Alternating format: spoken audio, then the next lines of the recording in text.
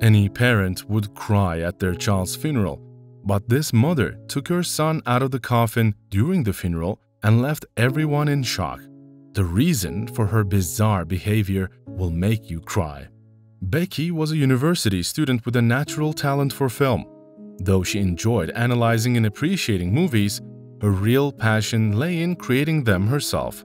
Her dedication to her studies often kept her from going out much, but she still managed to make a few friends in her dormitory.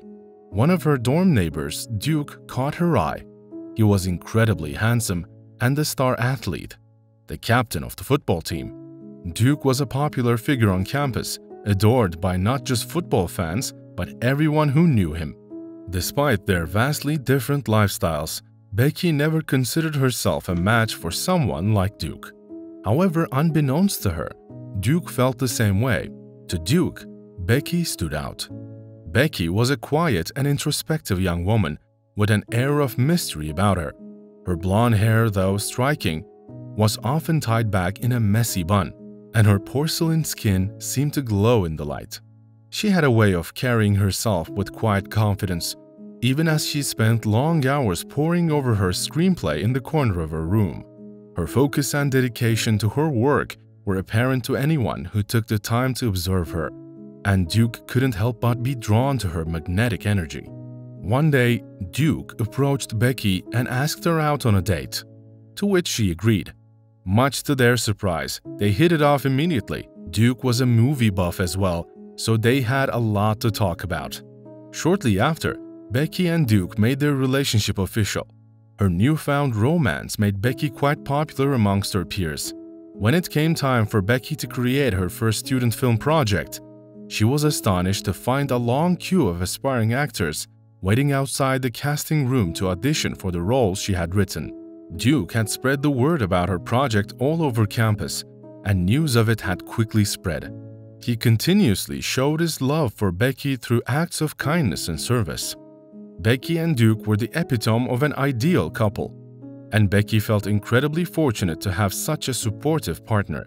While she knew she wanted to spend her life with him, she decided to let their relationship evolve naturally and take things slowly. However, fate had other plans in store for them, which would soon alter the trajectory of their lives.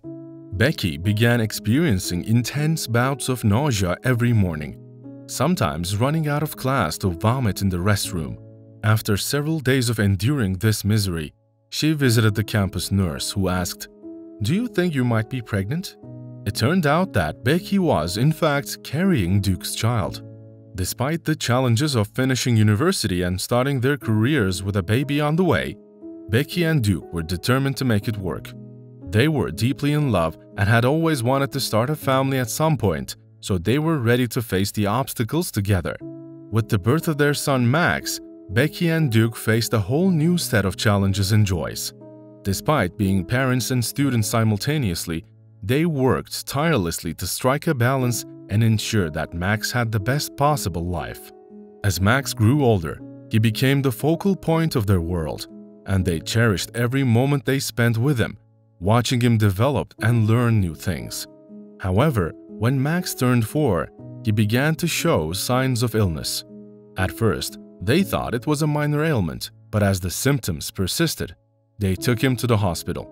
After extensive testing, they received the crushing news that Max had a chronic illness that would shorten his life considerably. Becky and Duke were devastated. They felt helpless and scared as they tried to navigate the challenges of Max's illness. They spent long hours at the hospital, seeking the best medical care. As Max's condition worsened, Becky and Duke faced a heartbreaking reality that their time with him was limited. They were forced to navigate a labyrinth of medical treatments and procedures, all the while knowing that they could only do so much to ease their son's pain. Their lives became consumed with doctor's appointments, hospital stays, and medication schedules. Despite the immense strain on their relationship and emotional well-being, Becky and Duke remained committed to giving Max the best possible life. They poured their hearts and souls into creating a happy and fulfilling existence for him, filling it with love, laughter, and adventures. However, the knowledge that their time together was finite hung over them like a dark cloud, a constant reminder that they would eventually have to say goodbye to their beloved son. Despite their best efforts, Mark's condition continued to deteriorate over time.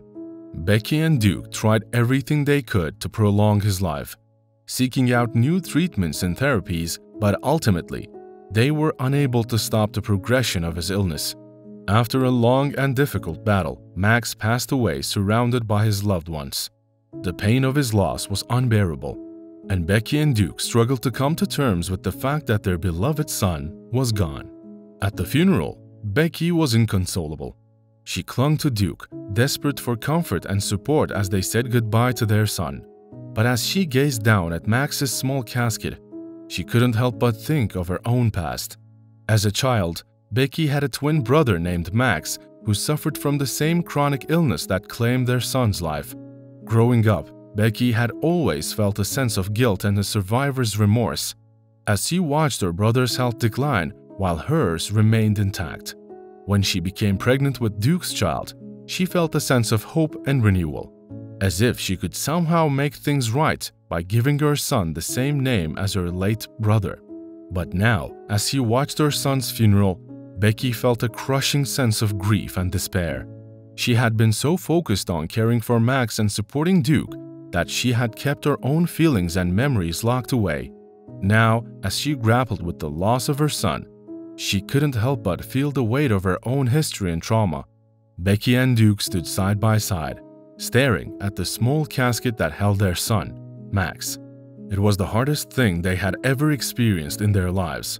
The funeral was supposed to provide them with closure, but instead, it felt like they were opening up old wounds that could never truly heal. Becky was inconsolable. Tears streamed down her face, and she clung to Duke as if he was the only thing keeping her from falling apart completely. Duke, too, was struggling to hold it together. He didn't know how to console Becky, and his own grief was too much to bear. When it was time to lower the casket into the ground, Becky made a scene. She begged to see her son one last time, to say goodbye properly. The people around them tried to calm her down, but she was beyond reason. Eventually, they opened the casket, and Becky's sobs grew louder. But what she did next took everyone by surprise. Becky lifted her son's lifeless body out of the casket and held him in her arms, crying and saying her goodbyes to him. Duke watched in shock as Becky clung to their son, rocking him back and forth as if he was still alive. It was a heartbreaking sight, and Duke's own tears began to flow. Becky whispered to Max, telling him that he was safe now, that he was up in heaven with her twin brother, where they could both rest in peace. She held him tightly as if she was trying to protect him from any harm, even in death. Everyone around them was silent, unsure of what to do. They watched as Becky finally placed Max back into the casket, her eyes never leaving his small face. As they began to lower the casket again, Becky clutched Duke's hand tightly. She knew that she would never fully heal from this loss, but she also knew that Duke would always be there to support her.